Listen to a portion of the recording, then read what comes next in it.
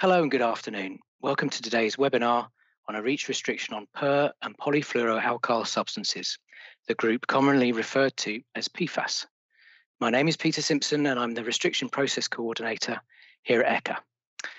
ECHA is hosting today's webinar on behalf of the 5 authorities undertaking the investigation and assessment on this potential restriction: Germany, the Netherlands, Denmark, Sweden and Norway. All the presentations today are pre-recorded, but the question and answer session is in real time. My short introduction will introduce the objectives and practicalities of the event, and I will then hand over to Martin Beekman from the Netherlands, who will introduce the speakers and guide you through the rest of the event. So, what can you expect from today? You should be able to learn a little bit about the REACH restriction process, if you're not already familiar with that. And then you will learn about the work being done by the 5 authorities on the REACH restriction, including how they've set up their work and the progress that they have made so far. You'll also have the opportunity to get answers to questions. Before I hand over to Martin Beekman, I'd like to tell you a little bit about how you can ask the panel a question. Today we'll be using Slido for the questions and answers. Slido event is already open and you can navigate to this now using the website slido.com. You can ask questions to the speakers and any of our other panelists until 3:15 Central European time, and we will aim at answering as many questions as possible during the event. Please do keep your questions within the scope of today's webinar. Questions outside of the scope, I'm afraid, will not be answered. If you have any questions after the event, you can, of course, contact us, and you can use the contact form that you can see on the link on the screen in front of you.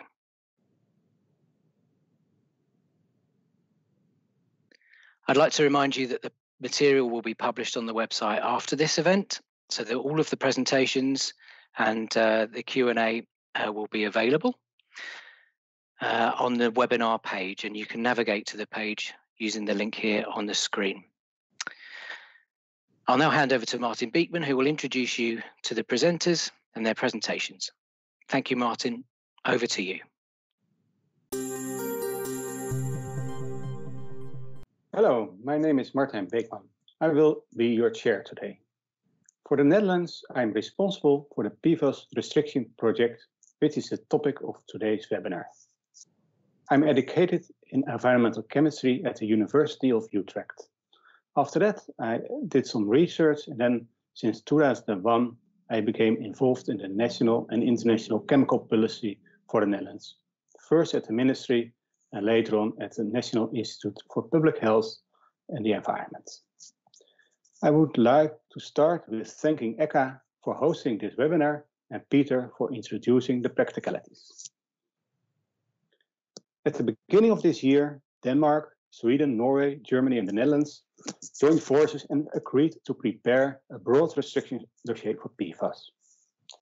In our countries, there is a growing concern in relation to PFAS. For example, in the Netherlands, we have many debates about the water and air emissions from Chemour in Dordrecht, and also there was a lot of discussion on soil which was contaminated with PFAS. And similar debates are going on in the other countries as well. Although there is a lot of attention to PFAS nowadays, the problem is already on the international policy agenda for quite some time.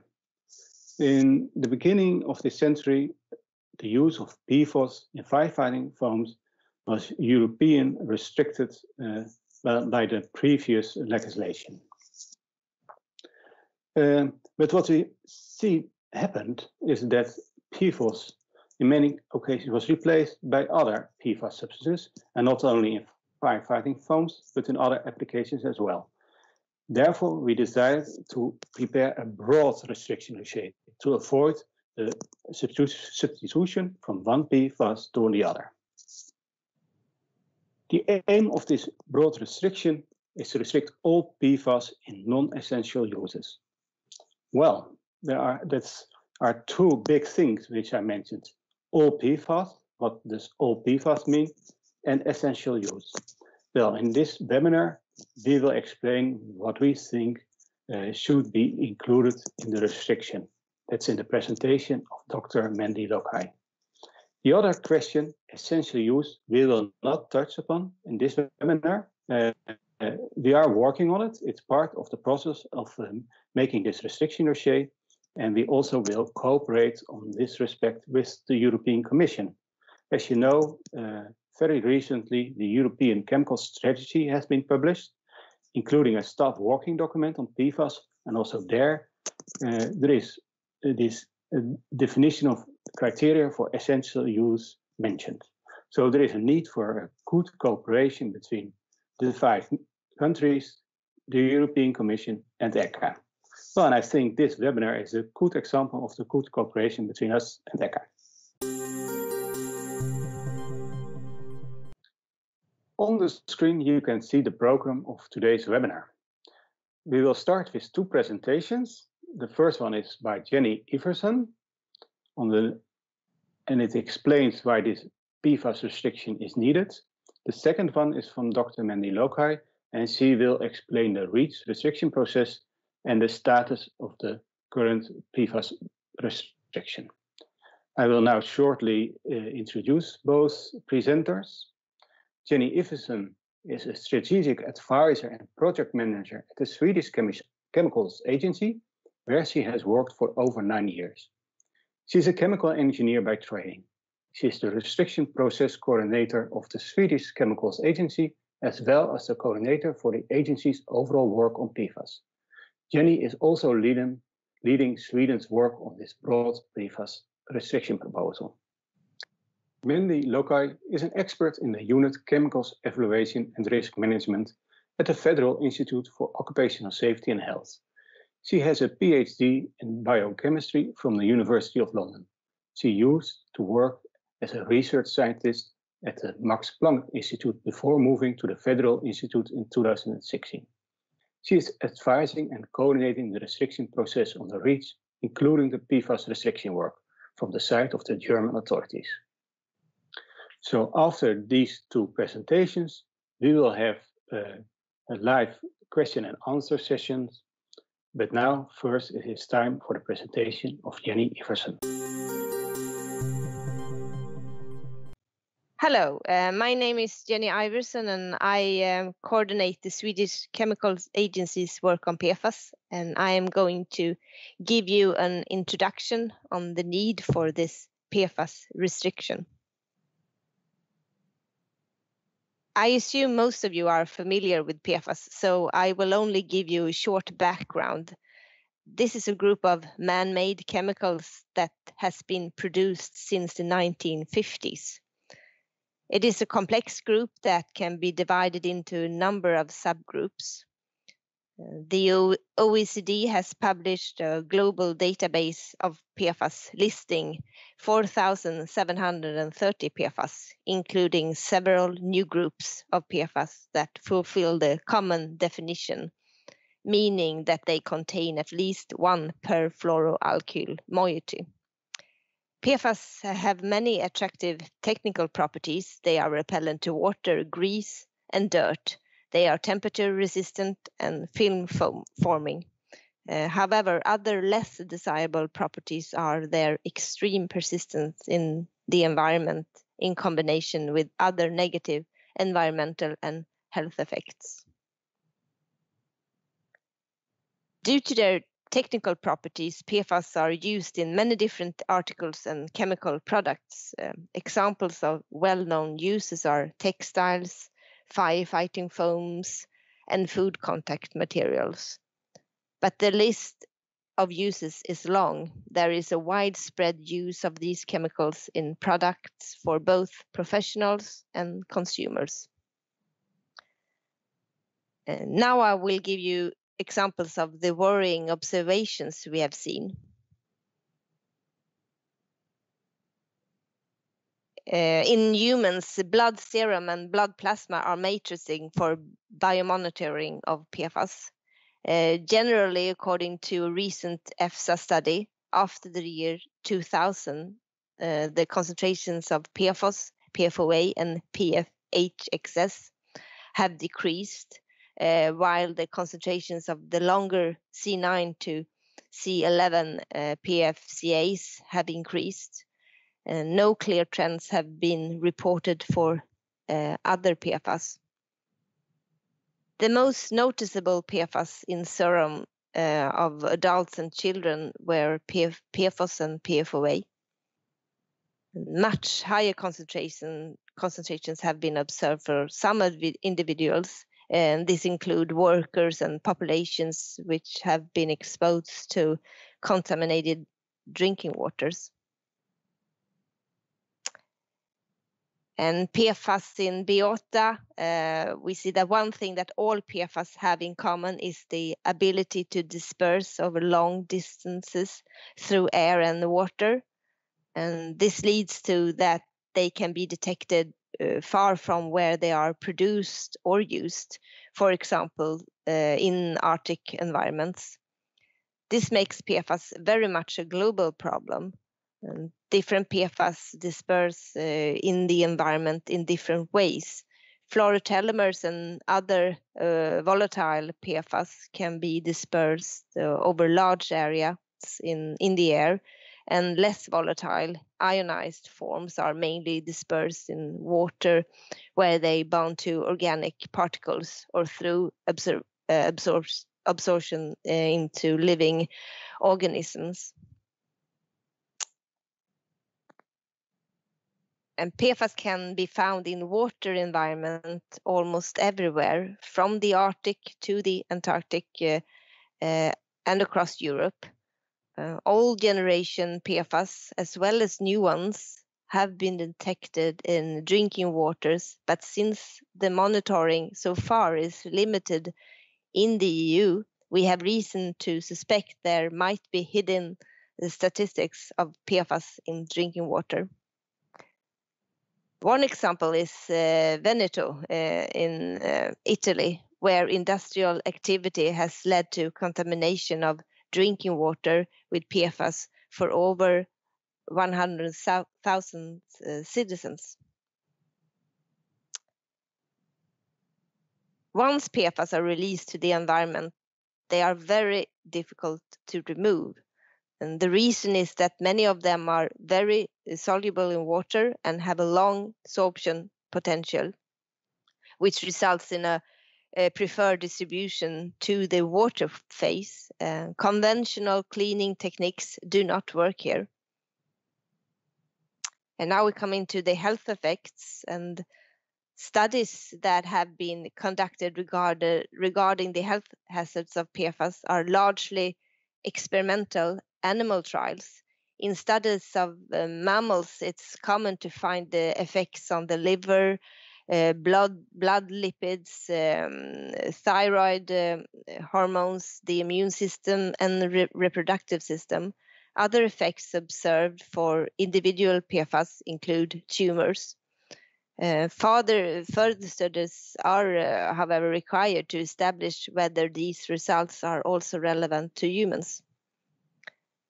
Some studies have also been conducted on groups of people who have been exposed to high levels of PFAS because of local water contamination. And these studies have demonstrated a correlation between increased levels of PFAS and PFOA in the blood and impaired immune function. And researchers have also observed correlation between elevated levels of PFOA in the blood and effects on the liver and cholesterol levels. Effects of birth weight have also been observed. There is evidence that a few PFAS present a health hazard, for example, PFOS and PFOA, which are classified as reproductive toxins and suspected carcinogenic. This is limited. There is limited knowledge of the health effects of many PFAS, but based on similarities between them, there is a good reason to consider all PFAS as health hazard. And another factor is that based on their similarities, combinations effects of PFAS can be expected.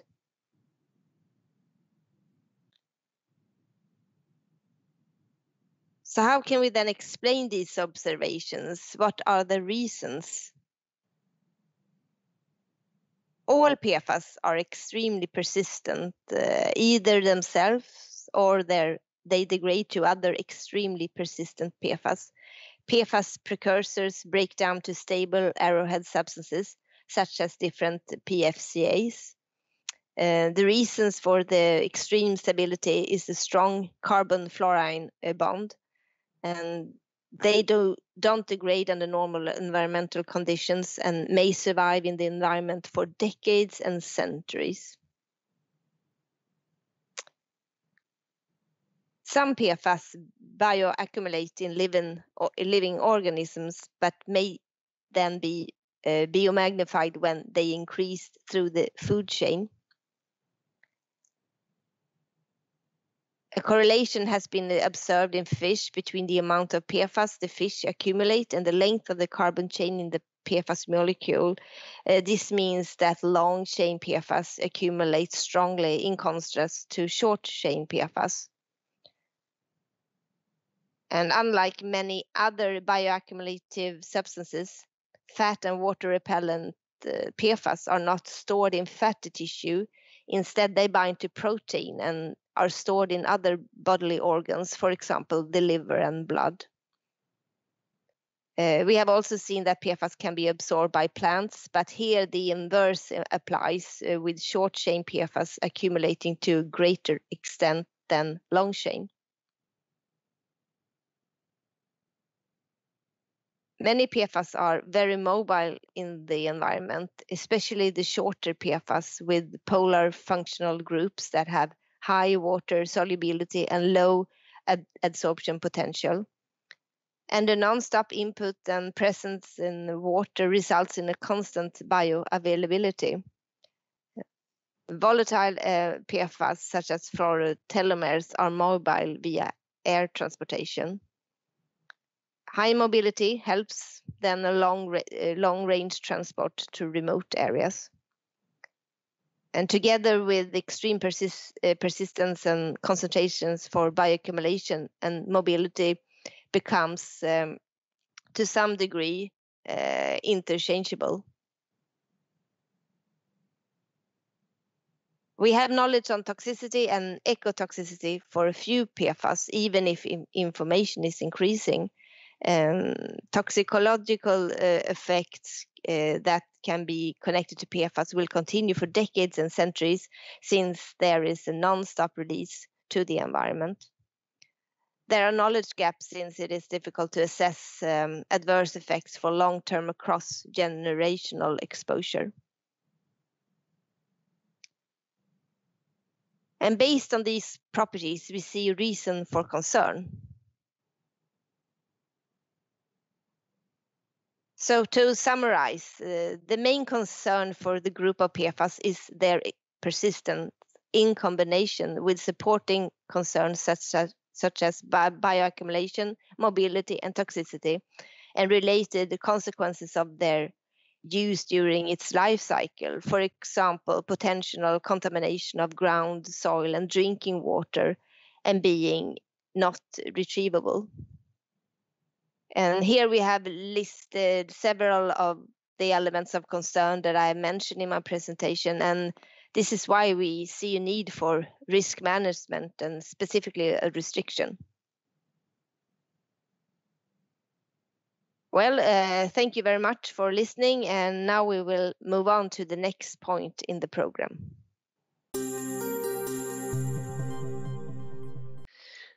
Hi, my name is Mandy Lokai. I'm an expert at the Federal Office for Chemicals, which is the German competent authority responsible for REACH. I am advising and coordinating the restriction process under REACH, including the PFAS restriction work.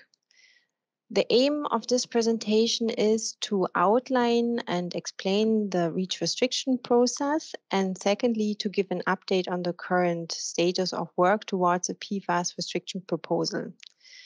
As a note, I would like to mention that all abbreviations used in the presentation are listed on a slide at the end. So in May, upon launching a call for evidence with regard to PFAS, it was made public news via the ECHA and several national homepages that 5 EU member states, namely Germany, the Netherlands, Norway, Sweden, and Denmark, agreed to prepare a joint restriction proposal. So what does it mean to prepare a restriction under REACH? So the aim of the REACH regulation is an EU-wide protection of human health and the environment. If there are risks posed by chemicals which are not adequately controlled, those can be addressed via different risk management measures, such as a restriction.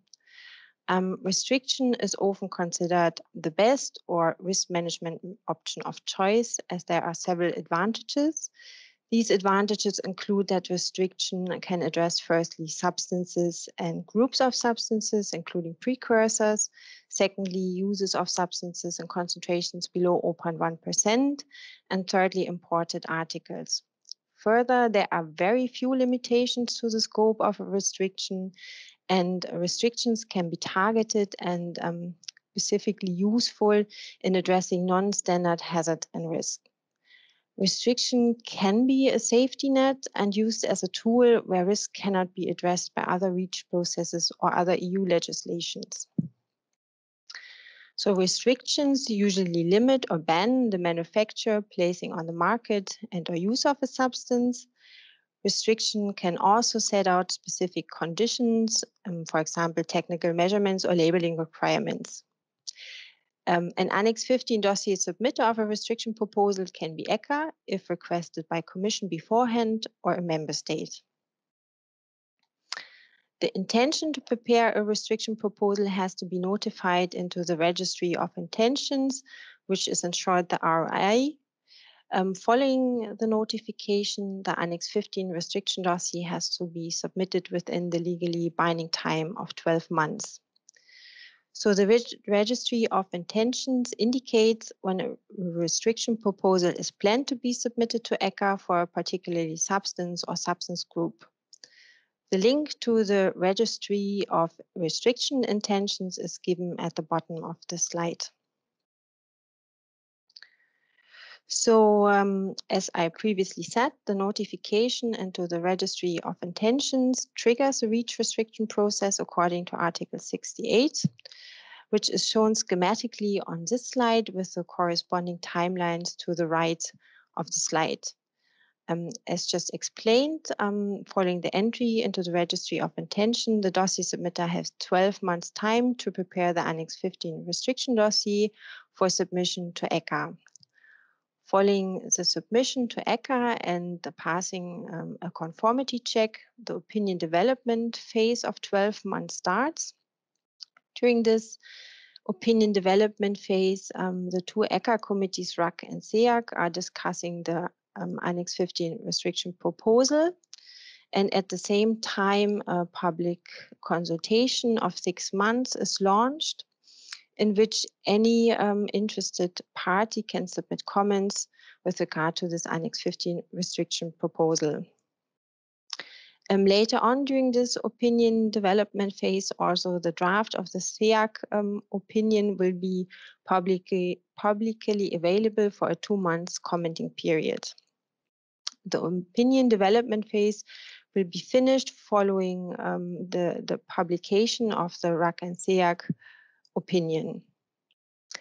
All these documents, which means the final RAC-SEAC opinion, the Annex 15 restriction dossier, all the comments of the public consultations will be handed over to the European Commission, which will take these into account and should draft a proposal of a legal text amending Annex 17 of REACH within 3 months. And this draft is then discussed with all member states in the REACH committee and then finally adopted. And then that means that then the restriction enters into force.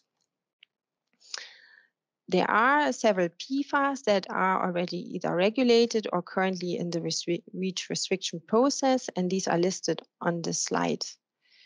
PFAS and also P4 are included and regulated under the POP regulation, which is an EU-wide regulation on persistent organic pollutants. Therefore, the restriction entry number 68 with regard to P4 and Annex 17 of REACH will be amended accordingly. Also, the placing on the market of fluorinated C6 siloxanes in spray products containing other organic solvents is banned via restriction entry 73 and Annex 17. There are several ongoing restriction processes concerning PFAS. The first would be the restriction proposal with regard to perfluorocarboxylic acids with 9 to 14 carbon acids. This is at the level of the REACH committee. For the restriction proposal concerning PFHXS, the publication of the final RAC-SEAC opinion is expected to happen soon. The restriction proposal for PFHXA, for this, the public consultation just ended in September. However, the opinion development phase in RAC and SEAC is still ongoing. Just recently, at the start of October, ECHA declared its intention to prepare a restriction proposal for PFAS and firefighting foams. And last, the PFAS broad restriction, which is the theme of this webinar, is currently still in a preparatory phase. I would like to use this slide to visualize the ongoing PFAS restriction-related processes. As I just mentioned here, at this stage are the C9 to C14 PFCAs, PFHXS restriction proposal. We expect the final RAC-SEAC opinion to be there soon. In the middle of the opinion development phase, we have the PFHXA restriction proposal. As I just said, for the PFAS and firefighting foams, ECHA just declared its intention to prepare a restriction proposal. And my main point and most important point would be that I'd like to emphasize that the current PFAS restriction work is prior to an entry into the registry of intentions, so in a preparatory MOA-like phase. Preparatory work for restriction is not unusual. So if a member state or ECHA, if requested by the Commission, have a concern that a substance or group of substances poses a risk to human health or the environment, preparatory work takes place, investigating the problem through risk regulatory management option analysis, an RMOA. And the competent authority for each of the 5 member states previously mentioned are currently working on what we would like to call an analysis of restriction options for PFAS in the frame of an RMOA. And this preparatory work and our RMOA intention has been notified into the pact.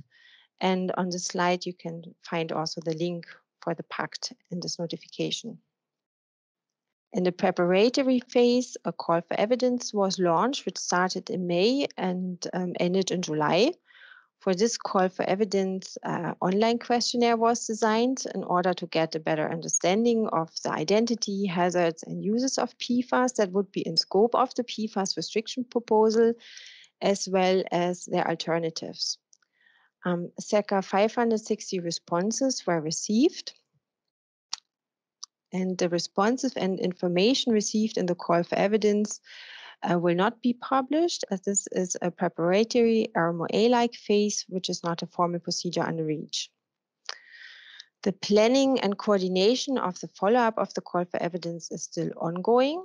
This webinar is a first step, and the different competent authorities will contact the participants of the call for evidence in the follow-up phase, but this phase can last from the second half of this year till also the first half of next year. Due to the high number of participations, further exchange will be pursued if necessary and needed. Contacts and or invitations to meetings might also be sent out via consultants, as some member states contracted consultants assisting them in their assessment. So the aim of this preparatory phase of a PFAS restriction proposal is to address all PFAS as a group of substances. This is also why in the call for evidence, a very broad scope was used as a starting point. So for this, PFAS were defined as all substances that contain at least one aliphatic CF2 or CF3 element. And this chemical definition already makes it very clear that this would cover many substances, at least all the 4,700 PFAS on the OECD list and about 6,800 registered and CNL notified PFAS. And further, it would also cover substances of various structures. And here is a non-exhaustive list of a few examples. This would include per and polyfluoroalkyl acid, sulfonic acid ether-based structures, side chain and backbone fluorinated polymers, hydrofluorocarbons, as well as side chain fluorinated aromatics. So despite the differences in structure and structural properties, we see an underlying concern for all members of the PFAS group, which is their very high persistence. So almost all PFAS are either very persistent or degrade to persistent PFAS.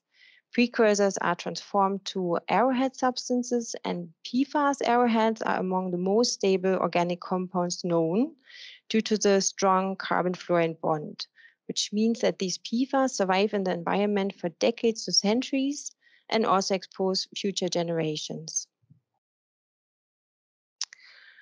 In addition to the persistence as a main common concern for the whole PFAS group, bioaccumulation and mobility seen as a supporting concern for a lot of substances of the PFAS group. So certain PFAS bioaccumulate in living organisms. And unlike many other bioaccumulative substances, PFAS bind to proteins and are stored in other bodily organs, for example, liver and blood. All PFAS have, due to their extreme persistence, a lot of time to distribute, no matter how bioaccumulative they are. In addition, small molecule PFAS with, for example, polar groups are often mobile in the aqueous environment due to their high aqueous solubility and low absorption potential. So a continuous presence in water results in continuous bioavailability. So high mobility facilitates long-range transport to even remote areas. So in combination with very high persistence, the concerns for bioaccumulation and mobility to some extent become interchangeable and may be regarded as exposure facilitators. In addition, ecotoxicity is seen as a supporting concern, as the information on ecotoxicological effects for PFAS or for substances belonging to the PFAS group are growing.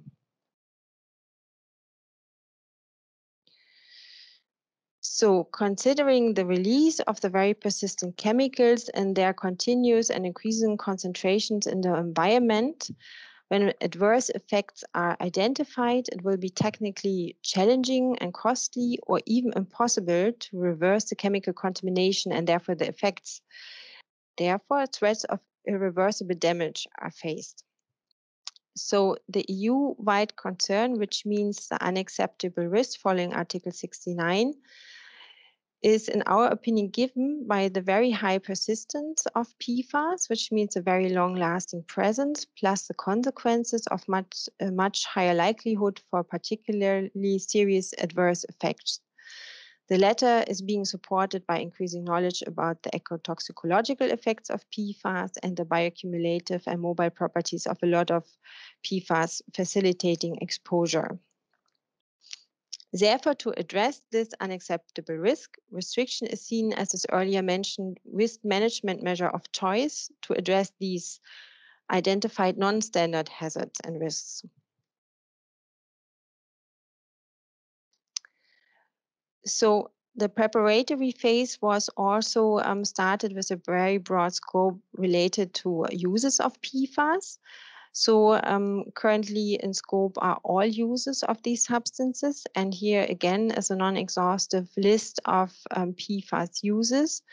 These range from textiles over cosmetics, consumer mixtures, the electronics sector and energy sector, to transport F-gases, up to food contact materials and so forth.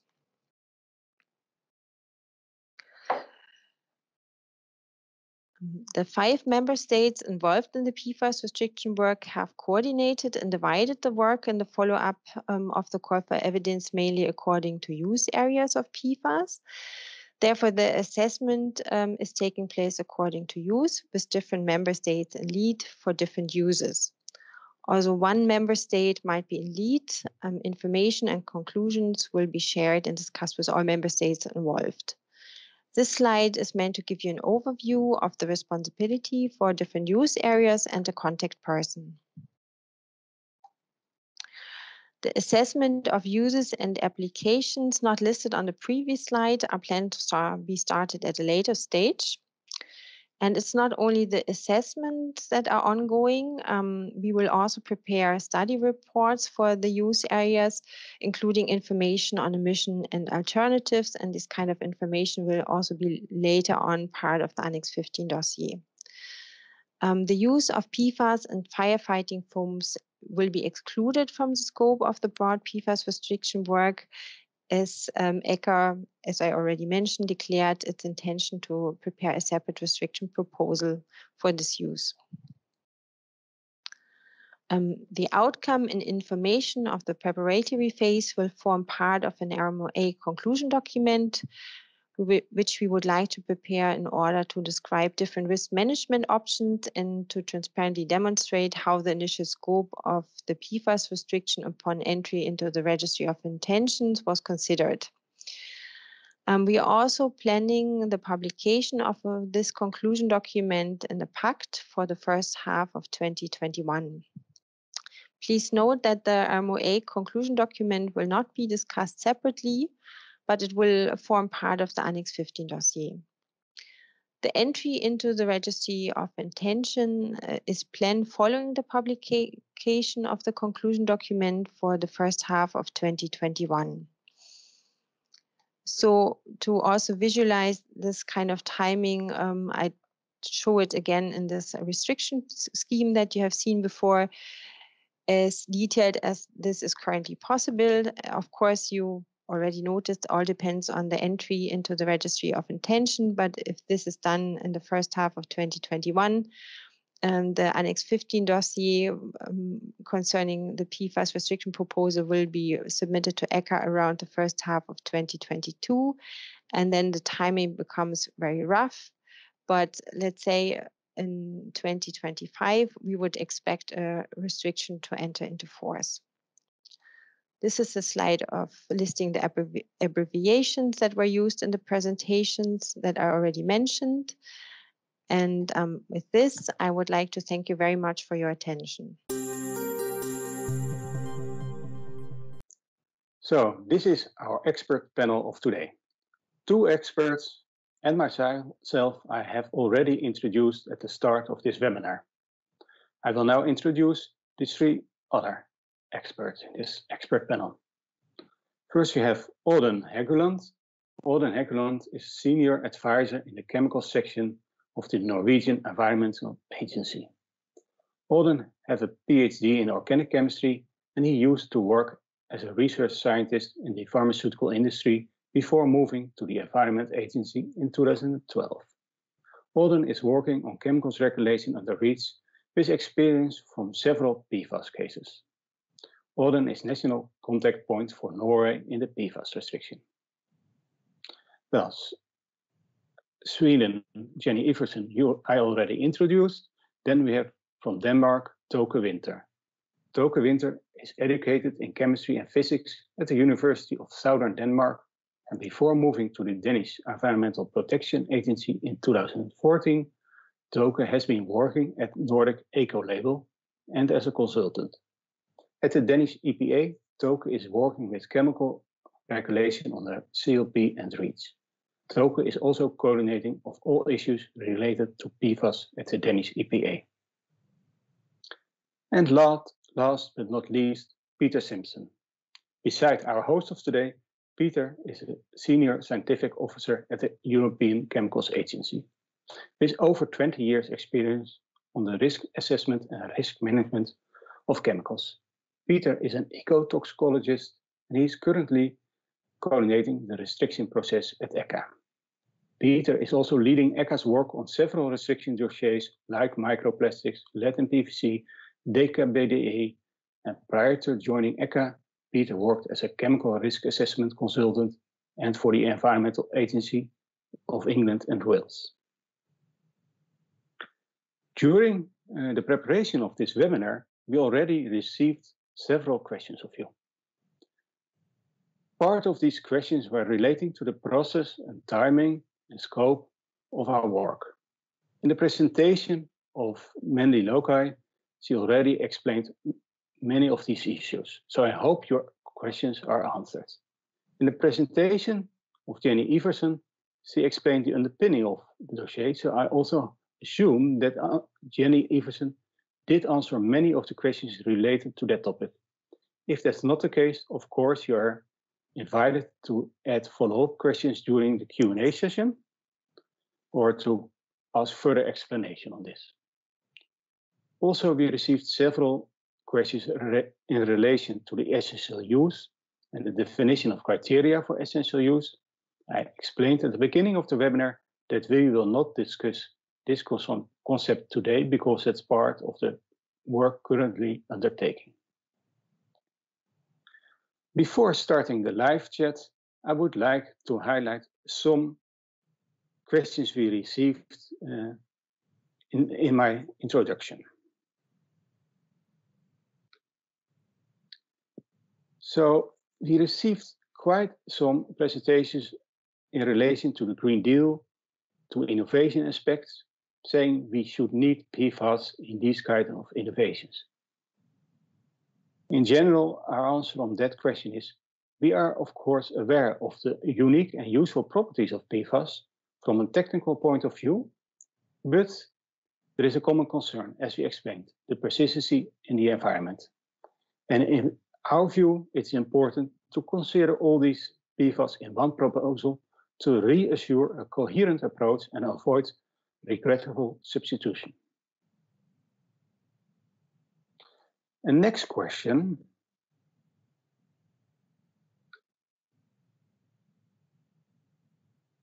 is, how does our proposal, a broad PFAS restriction, relate to the other PFAS restrictions? Because several PFAS are already subject to restrictions or are on their way to being restricted. And this one is also mentioned in the presentation by Dr. Lokai, and we are of course aware of all these ongoing discussions. We started this project for this very broad restriction because we think it's good to consider the group of PFAS as a whole and to come up with one proposal to reassure a coherent approach. And of course, in the end of the process, we have to consider how does it influence the other restrictions. But in this work we are now undertaking, that's the real aim of our work, to get to this complete broad overview. And finally, I prioritized one other question. That's also that there is quite some other legislation outside reach, also touching upon several uses of PFAS. And can we avoid double regulation there? The answer is more or less the same as in the previous one, because as explained, we would like to see and to investigate the very broad use of PFAS, with all different kinds of PFAS. And of course, there are overlaps with current legislation. And it is in our interest to avoid this double regulation. But as explained again, we think it's important as part of the preparatory work to assess these kinds of overlap. And of course, if needed, we can see if there's a need for exemption or derogation. Thank you very much, and we can now start the Q&A session. Hello again. Many thanks to Martin and all of the presenters, panelists, as well as all of you who have submitted questions. I hope that you found this session useful and that you had your questions answered. Any questions that have not been answered today will be included in the Q&A document that will be published subsequently. Again, if you have questions after the event, please use the contact forms. And then just a reminder that today's material will shortly be available on the ECHA website on the webinars pages, and you can see the link to that here. Thank you all again, and goodbye.